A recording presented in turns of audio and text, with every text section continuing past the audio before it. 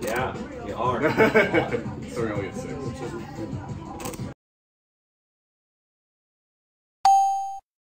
Now keep in mind, the only other mirrorless camera that I shot a wedding with was the Sony A9, but I also own a Panasonic G85, so I'm aware of how they work as well.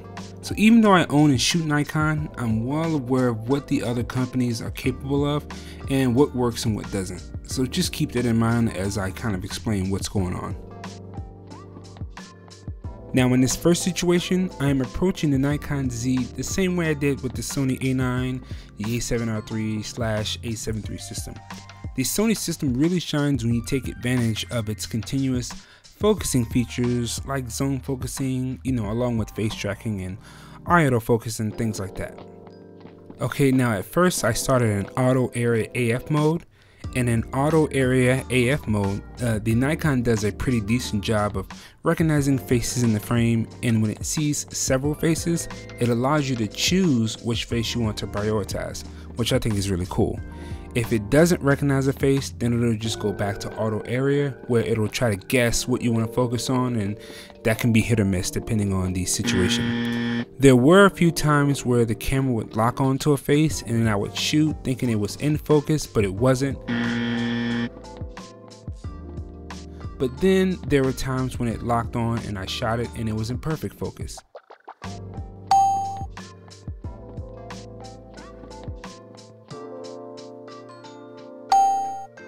So the guessing game of whether or not the face tracking got it right was a little annoying in this situation, to be honest. So instead I switched to using single point autofocus and directed the focus where I wanted to go, which much more consistent results.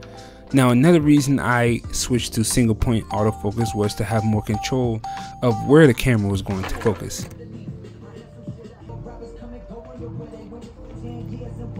Big money, big money. 1-1.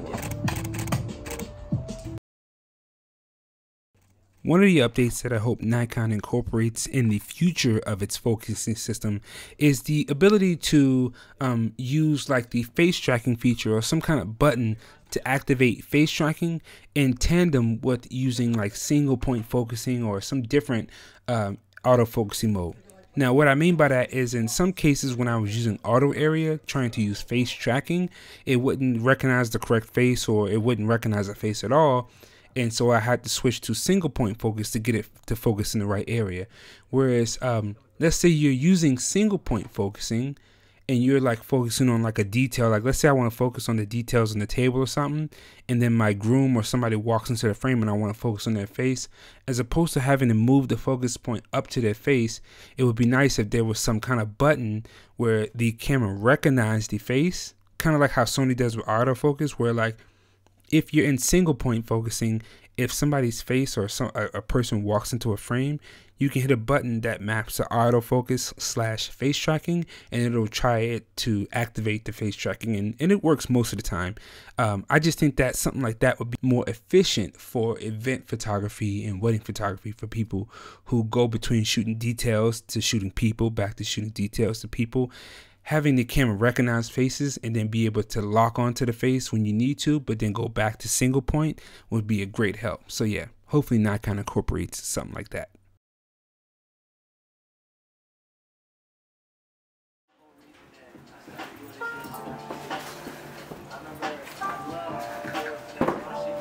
Also, after Dan's wedding, I returned 0. My cufflinks started. I returned my bow tie. If you don't get charged in the business,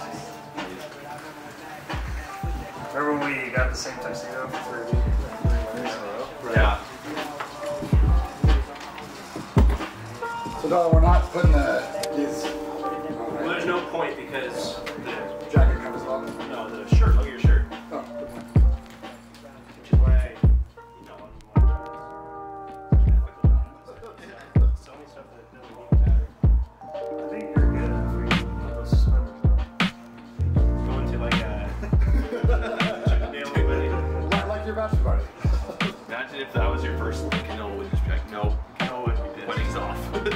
She might laugh though a little bit. It would be a happy laugh. It'd be one or the other. She'd either kill him or laugh. Yeah.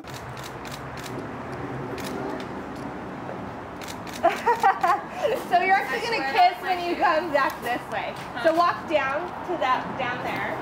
Perfect.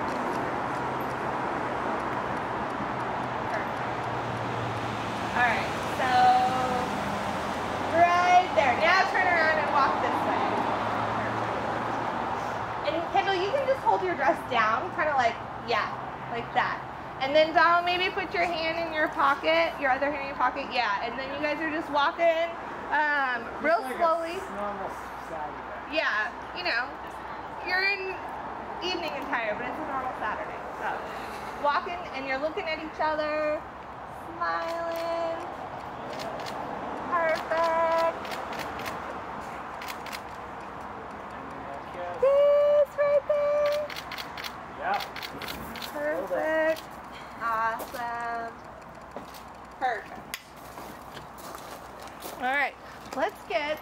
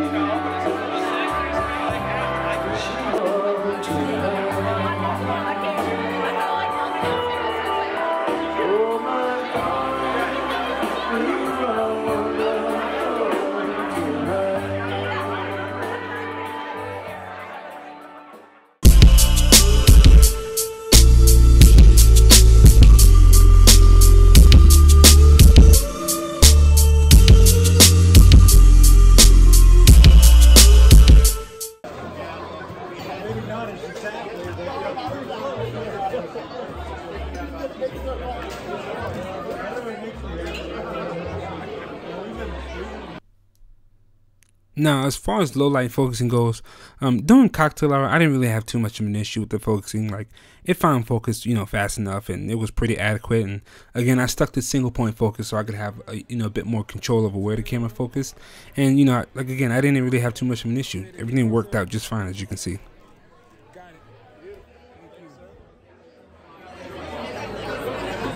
Can I get a picture of you all together?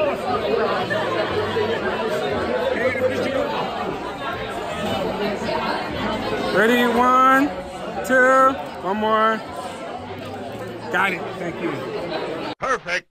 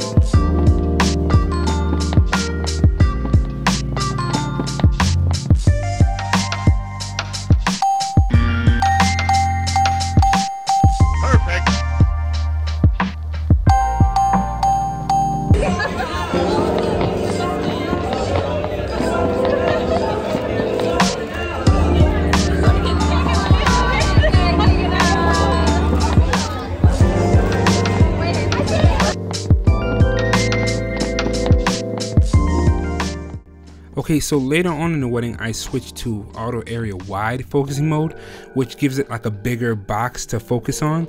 I figured if I switched to a bigger selection of focusing area, it would maybe focus, quicker. It would require focus a bit faster and, lock on. Now, my biggest issue with that particular mode is it kind of works like a zone focusing, which is great. Like zone focusing in the Sony system and even in the Panasonic system is like a genius feature. My issue with the way Nikon does it is I can't really tell what it's focusing on until I actually hit the shutter.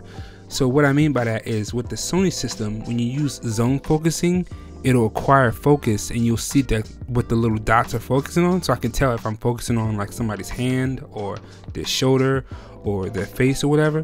But with this, it just gives me like a big green dot. So I can't really tell if I'm focusing like on their face or on their body. You know what I mean? Like it would be better if I could actually see where the dots were acquiring focus in that particular box. So I could, be more confident in what I'm focusing on as opposed to just hoping that that box gets it where I wanted to get it. So yeah. Okay, so my goal with this wedding was to stress test the Z7 in a way to see what it really was capable of, instead of listening to all of the extreme bias or hype with people either overpraising or over criticizing the camera. I use it alongside my trusty Nikon D750, and most of the time I prefer to use the Z7.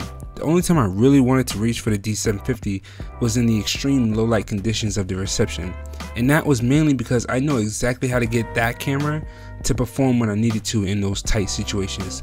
The D750 was like a fail-safe for me.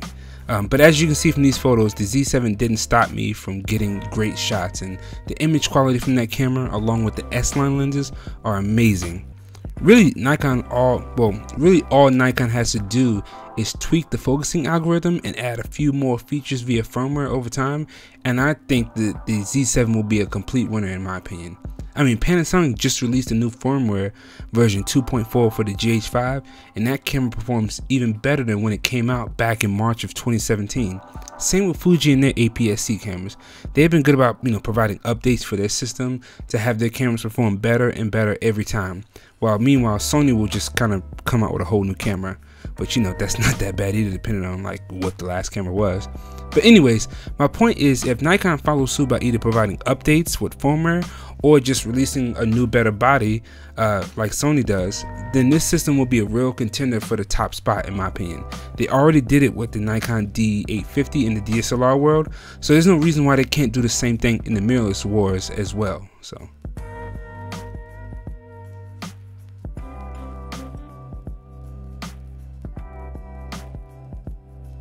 anyways, if you made it this far, I hope you enjoyed the video, and if so, please leave a thumbs up or thumbs down if the video helped you or disappointed you or whatever. If you have any other questions about my experience, please leave them below.